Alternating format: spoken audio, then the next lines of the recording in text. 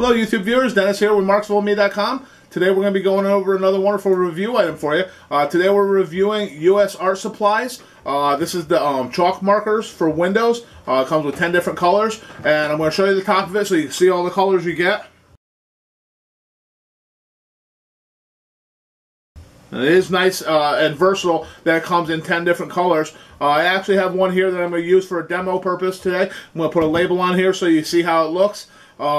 And I chose to use white because it sticks out on the nice glass that I have here. So I'm also showing you how versatile these are. You don't have to just be limited to using them for a window. I mean, any glass surface it'll work on, or surfaces similar to glass. So I'm using this for popcorn right now.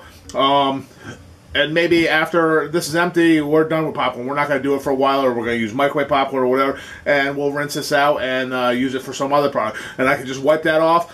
Simply take a cloth and wipe it off. It is water-based chalk, so it's really nice. It's easy to wash off, and it's non-toxic.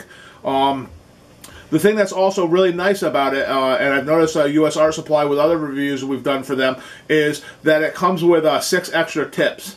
And the thing that's nice about these tips, as indicated here on the front of the box, the tips are reversible. One end of the tip is a chisel end, and the other end is a round end. So your versatility for being able to use them to draw and design are very wide and varied. And there are instructions on the back, and you kind of need to know how to operate these when you first get them, because when you first get them, they're not... The chalk is not down to the tip. Like when I rub on it now, you can see the chalk comes right off my tip because you have to prime them.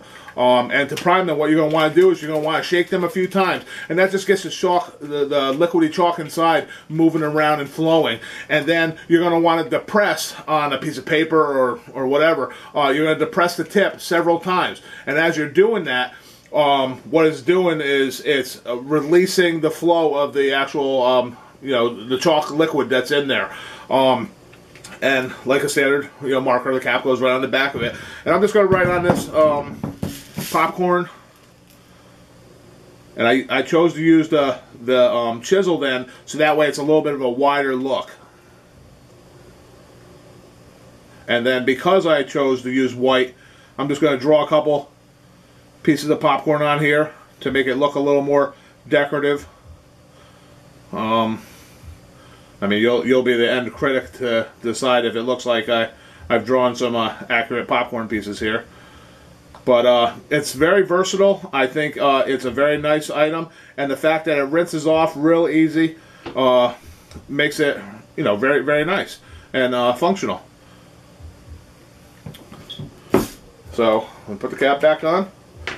As you see, we have a very nice decorated container to store my popcorn in.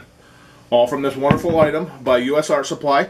I don't want to erase this because I like how it looks. I'm just going to doodle on the back here, just so I can show you how simple it does remove drawing and stuff like that, so for your purposes.